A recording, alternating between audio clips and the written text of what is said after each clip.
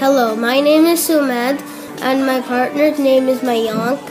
Today I'm going to tell you about Sam Houston's early life. He was born on March 2nd, 1793. Sam hated school. He hated helping his brothers in the store.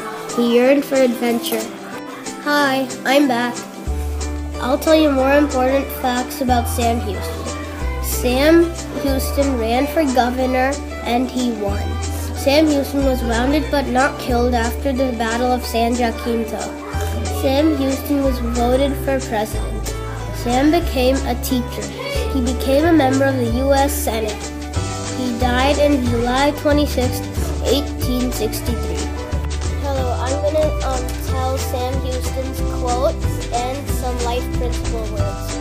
This is a quote about Sam Houston. Texas has yet to learn submission to any oppression come from what source it may, by Sam Houston. He was kind and brave.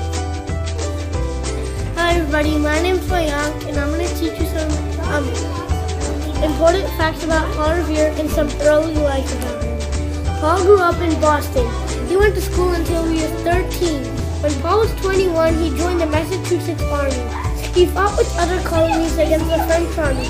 He was a messenger of the Revolutionary War. He worked in his father's silversmith shop. He died on May 10, 1818. This is one quote I know about Paul Revere. In every city we played in, the clock never worked. It reminds me of Back to the Future. These are some life principles about Paul Revere. He was nice and smart. Hello, these are some similarities between Paul Revere and Sam Houston. They both were born in the 1700s, and they both died in the 1800s, and they both dealt with wars. These are some differences about Paul Revere and Sam Houston.